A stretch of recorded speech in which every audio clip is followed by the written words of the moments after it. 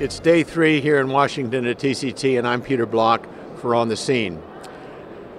The whole issue of what to do with in-stent stenosis is a problem, and with me is Fernando Alonso from Pamplona, of all places, where you run with the bulls. And so we're going to hear about an interesting trial of a drug-eluting balloon versus stent-in-stent. So, Fernando, tell me what your trial is about.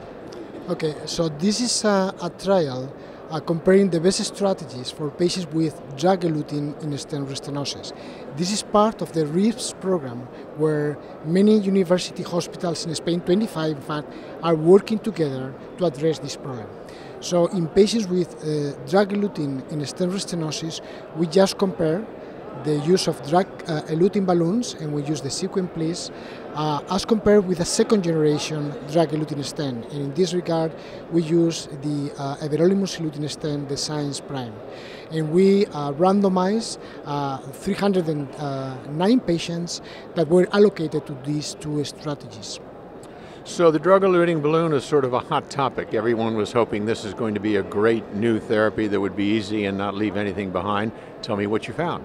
Okay, well, this is a great therapy, but our results suggest that the minimal lumen diameter and other surrogate angiographic endpoints at 6 to 9 months follow-up were better in the everolimus eluting stent arm.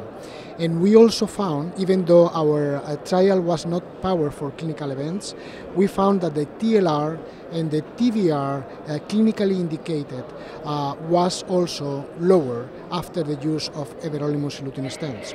So that sounds like a pretty clear-cut victory for a stent-in-stent solution and strategy for in-stent stenosis. Is that right?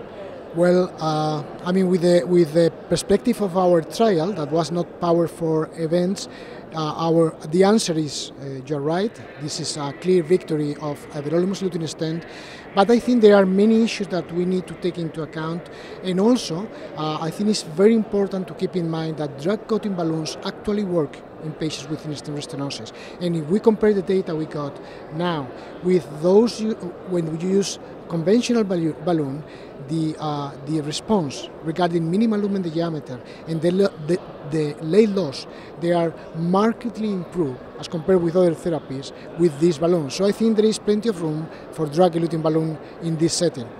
Okay, so let me ask you the final question. If you had a stent in your right coronary artery and it became stenotic, what would you like to have? Okay.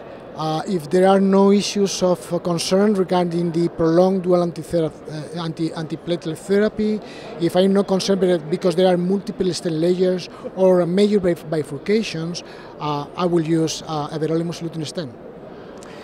Thank you. So there's the answer to the question of how to strategize dealing with in-stent stenosis, but the interesting thing is that the drug-eluting balloon also works, and it probably, as a technology, is not yet finished. So thank you very much.